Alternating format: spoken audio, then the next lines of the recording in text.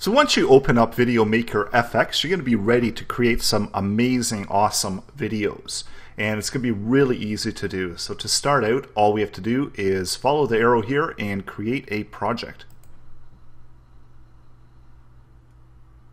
And then we have to give it a project name. So I'm just going to type in Udemy and I'm going to create the project.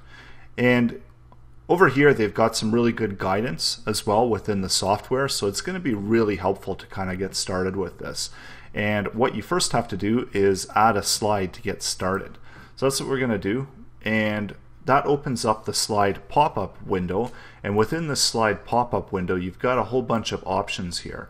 So when you do make that selection, you see the preview here on the right-hand side, and then as well you've got a little bit of a description here that tells you what kind of text and what's going to be required for this particular slide. So you can go down and you can select out whatever slide it is that you're looking to create.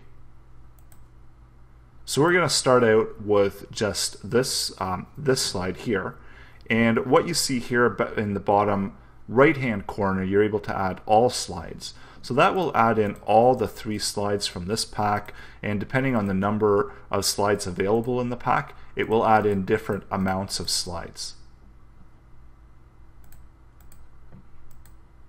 So you can either select one of the slides from the pack, or you can select multiple slides from the pack. So I'm just going to add in this slide, and as you can see here, it pops up within my preview area now, and I have also, this isn't grayed out anymore here on the right hand side. So we've got an option to select out our text area.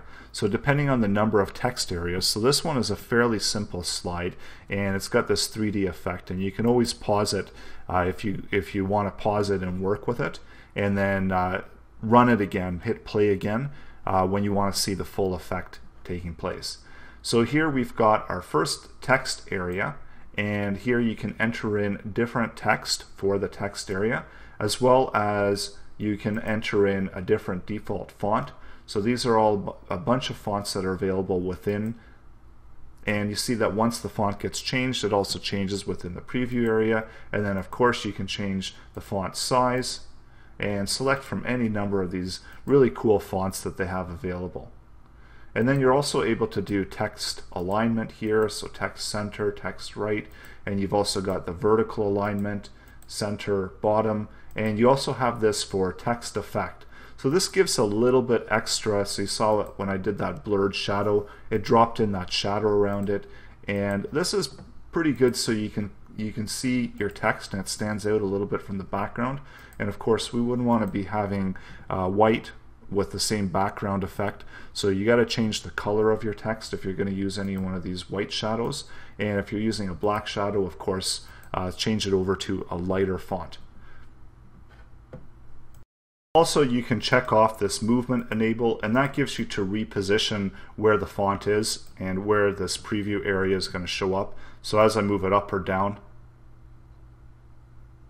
and you see that I'm not able to, that vertical align gets grayed out when you check that off, and that's because these are some default positioning, so top, center, and bottom.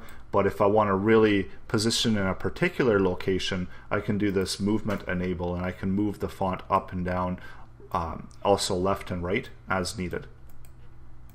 So usually I prefer to just do like the default ones because it's a lot easier than having to maneuver font. But again, if it's a requirement for what you're doing, then you can always move your font around or your preview text area around as needed here on the right hand side.